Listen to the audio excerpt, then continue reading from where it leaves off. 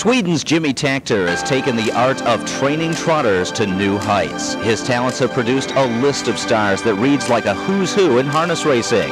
But Takter will always be identified with Moneymaker, the queen of trotting, and the two-time horse of the year. Tonight we'll talk trotting with Jimmy Takter, the man behind Moneymaker, on Track Talk live from the Meadowlands racetrack in East Rutherford, New Jersey. Hello again, everyone. I'm Sam Mckee, and welcome to tonight's edition of Track Talk. For the next half hour, we are talking harness racing, and we welcome your calls, your comments, and where to put them and when to win. $4 million driving seasons, but as a trainer, the co-winner of the Glenn Garnsey Award last year with Mark Ford, another brilliant season for Jimmy Takter, who joins us this evening. Jimmy, how are you? I'm very good, thank you, Bob. Jimmy Takter, you have something that nobody else has ever done. A couple of notes here. Let's take a look. There's been 3 horses of the year in a row that you won back in 1997, 98, and 99. The only trainer to ever do this with 2 different horses, Malabar Man and then Moneymaker twice. And back in 1997, I think this is the most amazing one of all. You're the only trainer ever to have horses of the year twice in the same year on 2 different continents. Malabar Man here, and over in Sweden, Kramer Boy. That's quite a bit work, I would have to think, Jimmy. How do you manage horses, let alone horses of the year, on 2 different continents there? Well, I've been very fortunate. I have a very good staff and people that I can communicate overseas, and you know, I have good connections. So the overseas part been working out very well for me. When did you come here from Sweden? We came here end of December at 1982. And you were working for who at that point? Nordin Stable I was working for 2 years. Okay, now back in mid-1980s you went on your own. And who was the first marquee name there for the Takter stable? Well, I don't know really. It was a bunch of decent horses came up, and the first really horse that maybe hit the big board was maybe Sartorius, I would say. Sartorius, and of course Sartorius got lost in the Mac Lobel shuffle, and you told me earlier that you actually looked at Mac Lobel early in his career, didn't you? Maybe you'd possibly buy him. Well, you know, I was actually sent down to look at this colt because I was training the 1-year-old sister to him, and I just didn't like the horse at the yearling. He was a very different kind of looking horse. Before we talk about the marquee horse, that being Moneymaker, how about Malabar Man? 1997, Marlborough's Hambletonian, the year before the 2-year-old trotter of the year. And now Malabar Man's first foals are 2-year-olds. How are they acting? I think I have 8 of them, and I would say they look extremely promising at this point. And Malabar Man, the best memory for you there? Well, of course, it's got to be when he won the Hambletonian, and especially my other horse was second. You know, they fighting down the stretch. That was a, you know, unbelievable feeling. Well, take us through what you were feeling right here. Malabar Man is still in the pocket here. What were you thinking at this moment? Well, you know, I kind of a little bit ruled out Malabar Man there because I had my eyes more on Take Chances that was coming all the way outside. It looked like he was a control of race, and here's Malabar Man coming up on the inside, and actually the outcome was the way it's supposed to be because Malabar Man was so much better horse to Take Chances. 1-2 in the Hambletonian. What about your Hambletonian prospects for this year? I think I have 2 decent Valley Victory colts that was very lightly raced last year. One is a full brother to Continental Victory. He's made 90,000 last year. He qualified twice here at Meadowlands and qualified very good. We just qualified him from behind, and he came home very good. I think he's going to be okay. Then I have another horse named Victory Sam that's also qualified, won in 58 here, and he's looked like he's coming back good. Moneymaker, the winningest horse in history, retired last year in the fall. What's the first time you laid eyes on Moneymaker? I saw her as a yearling in the sale, and she was, you know, a huge mare, and, you know, a lot of people turned away from her because she was just too big. And when did you actually become her trainer? When did that happen? I got her at the end of her 3-year-old season, and you know, she was in such a great shape, and you know, basically I was just a babysitter for her. Take a look at some notes on Moneymaker, who was the only female to repeat as horse of the year. Richest harness horse of all time. Not only is she the richest harness horse of all time, she got 35% more than anybody else, which is outrageous. Winningest trotter here, the only trotter to make $1 million here at the Meadowlands. Jimmy, was there any track that she favored over any others? No, not really. Well, she liked Meadowlands. She liked big tracks, and she raced good in France. I mean, she could handle everything, and she, you know, voted horse of the century, so it tells you everything basically. And the last note there was in foal to Valley Victory. Now, with the problems of having in Kentucky, how did that work out, and where is she now? She's in Connecticut right now, and we actually haven't heard because they're supposed to check her today again. And but 5-6 days ago, everything was all right. Okay, 1-877-CN8 Live. Your comments and questions for Jimmy Takter right now. How about a chance to win dinner for two with our quiz as we go to break? Jimmy Takter's first Meadowlands driving victory. Can you remember who this was? Here's a hint. The very next year, the horse was a Hambletonian favorite, and after that became a huge, prominent sire on the trotting ranks.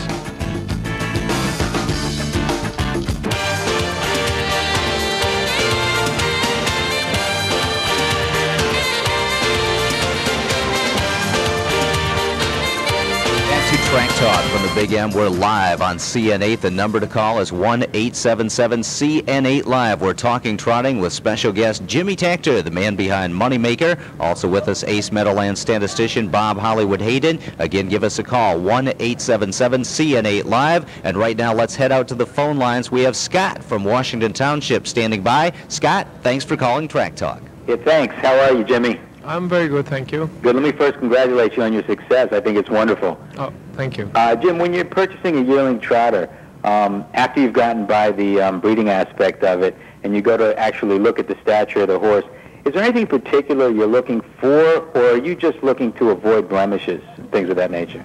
Well, we do a big research on every yearling we're buying. We see them at the farm before the sale actually, and see the horses turned out, and see them move in the field, and really examine the horse. And sometimes we even go through and X-ray the horse. And if we're really serious about the horse, we go through everything. So basically, mostly horses we're buying are very thoroughly gone through. Jimmy, tell us if you can about Moneymaker with all the travel and she did back and forth. How does the quarantine situation work in all the different countries? She won in 7 different countries. Well, going to Europe is very easy. It's actually no quarantine. You go right into any stable, but you got to make sure the horse don't staying over 60 days in Europe. Then you can go back here without no problem. Basically, just 3 days up in Newburgh. But Moneymaker sometimes she stay over 30 days, 60 days, and she had to go in quarantine for 2 weeks in Maryland. Well, let's go back to the phone lines. Greg is joining us on the telephone right now. Welcome to Track Talk, Greg. Hi, Sam. Hi, Holly. Hi, Jimmy. Hi, hey, Jimmy, I was wondering if you could give us some background on your brother Johnny. Is he a trainer over in Europe, and how many winning drives does he have over there? My brother, he used to be trainer on his own in Sweden, but he last 8 years he went over just to basically drive races, and he have a couple thousand wins. He's leading drivers a couple times over there, and he's racing much in Italy and Germany and all over. So he's one of the top drivers over there. Well, sounds like he's getting to be the John Campbell overseas, concentrating more on the catch driving than the training. Speaking of overseas, when you ship a horse overseas to race, it seems like the U.S. horses do very well over there, but it's much harder for the horses from Europe to come back to the United States and race. Do you find that to be true? Not really. I mean, actually, American horses hasn't done that good. I mean, I'm one of the few guys who had luck over there. So I had Malabar Man was over in Italy, and Moneymaker and Kramer Boy and Mr. Lavec, and I've been very fortunate. But a lot of American horses had a lot of tough time over there. Well, let's go back to the phone lines. Ellen from Colts Neck is with us. Hi, Ellen. Hi. Hello, Jimmy. How you doing? Hi. I have a question about trotters and making breaks. Certainly, when a horse makes a break out on the racetrack, it's very frustrating to the trainer, but it's even more frustrating to the person that's bet on them. Can you maybe tell us a little bit about why they do that and what you as a trainer then have to do to try to prevent that from happening? Well, it's a lot of different aspects. Mostly trotters that make breaks either have a gating problem, which you have to, it's a different timing. You have to have the right timing on the horse, and in a lot of cases, the horse is maybe not physically in shape. So it's those two aspects. If you have those two aspects intact, you're probably all right. And because the breeding is so perfect today that mostly horses are very natural. It's not too difficult to hang them upright, but the key is to keep them sound. Well, 1-877-CN8 Live is the number to call with your questions for Jimmy Takter. And tomorrow is a big day here at the Big M. It's the second jewel of the Triple Crown in thoroughbred racing, the Preakness from Pimlico Racecourse in Baltimore, Maryland, as Monarchos, the Derby winner, takes on 10 rivals. Advanced wagering available right now. Preakness Day tomorrow at the Big M. More track talk when we return.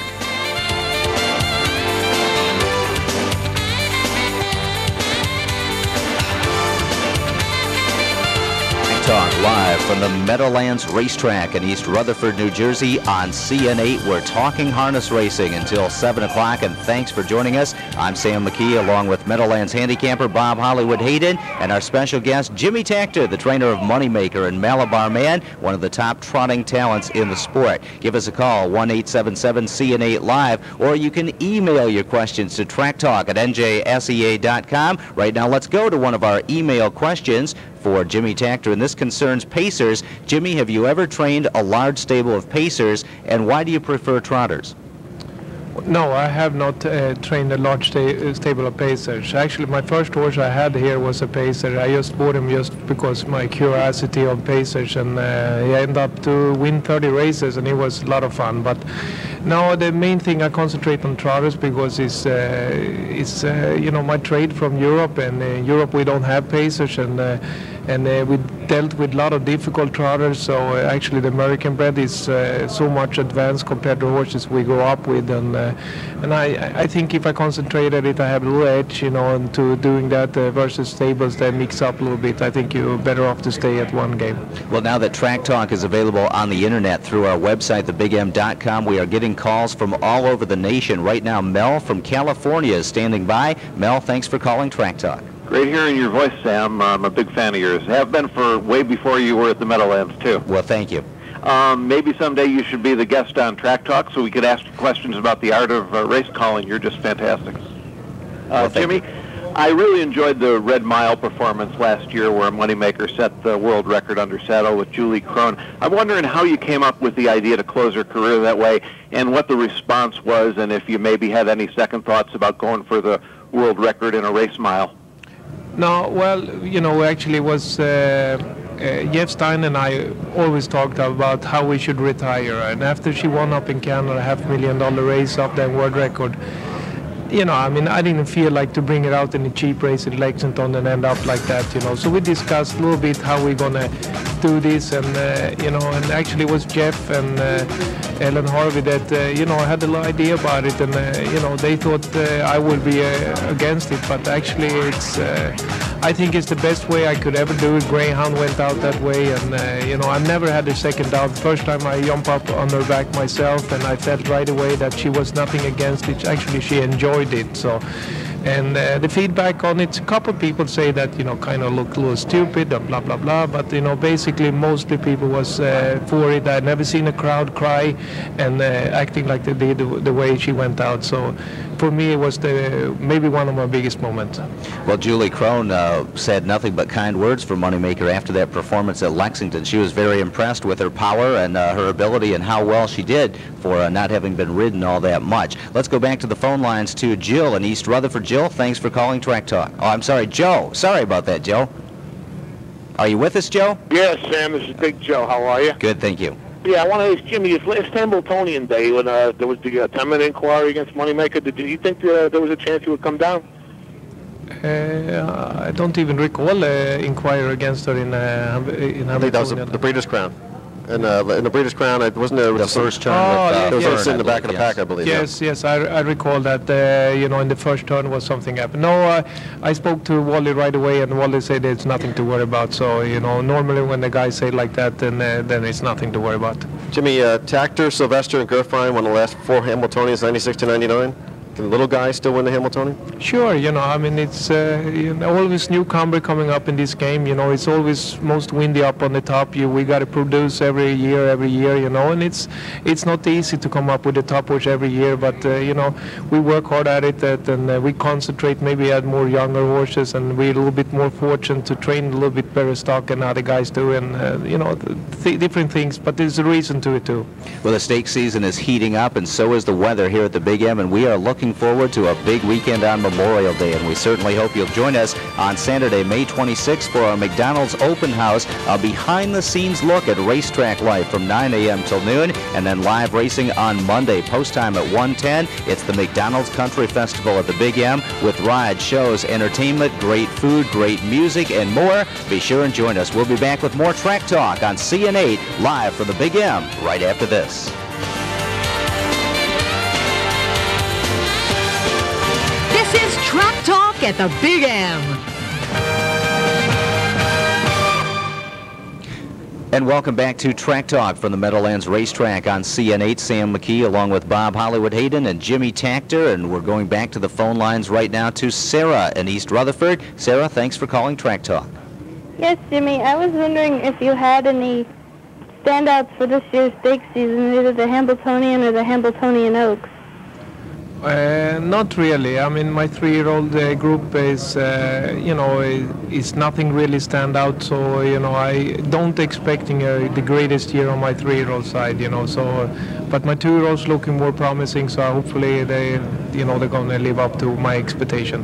Well, it's surprising nobody has even hazarded a guess at the Bob Hollywood Hayden quiz, where you can win dinner for 2 here at the Meadowlands Racetrack. Holly, let's revisit this week's quiz. Yeah, Jimmy Takter's first ever Meadowlands driving victory came back in 1983. The following year, the Hambletonian favorite, and then from his first crop, Peace Corps and Valley Victory back in 1988. Jimmy, who was that? Baltic Speed. Now, did you know in '83 this was a really nice horse? Oh, he was such a natural horse, and I mean, I trained about 90% of his training, and he was just a special horse. And Valley Victory, of course, his son, has changed the breed a bit. Would you agree with that? Absolutely. I mean, the Valley Victory Speed, it's something you basically need in a horse today. Well, let's take a look at a list of some of Jimmy's top trotters, and there's quite a few of them. And of course, Moneymaker probably ranks at the top, but there's several others that have had a big impact in harness racing. Jimmy, Whiteland Image a couple years ago in the Beacon course shocked a few people, didn't he? Yeah, he was a lot of speed, not too much brain, but a lot of ability. And let's see, we also have Kramer Boy. We didn't see too much of him around here. He was over in Sweden for that big year in '97. Well, he made $1 million here as a 2- and 3-year-old, and made another $1 million in Europe, and he's standing stud in Italy right now. What happened to San Pellegrino? San Pellegrino standing stud up in Canada, and he got a good book up there. I think he's going to be a very interesting stallion up there. And Gleam, of course, now a brood mare. Mal Burrows raced her, won the Hambletonian Oaks, bred her to the Hambletonian winner, Malabar Man. What's up with the offspring there? We have a little 2-year-old filly. Her name is Malabar Mist, and of course she's very special. It's 2 Hambletonian winner, both mother and father, and she look quite nice actually. I think she's going to be okay. Will we see Mal Burrows driving Malabar Mist? I think so. I think Mal has been down in training, especially now when the weather is there. He's been down more frequently, and he started to warm up. Okay, Jimmy Takter, thank you very much for joining us. We'll be back next week with more Track Talk. Be sure and watch the Inside Track at midnight tonight on CN8. Next week, it's Chuck Sylvester, the man who's trained 3 Hambletonian winners. For Jimmy Takter and Hollywood Hayden, I'm Sam Mckee. Thanks for watching.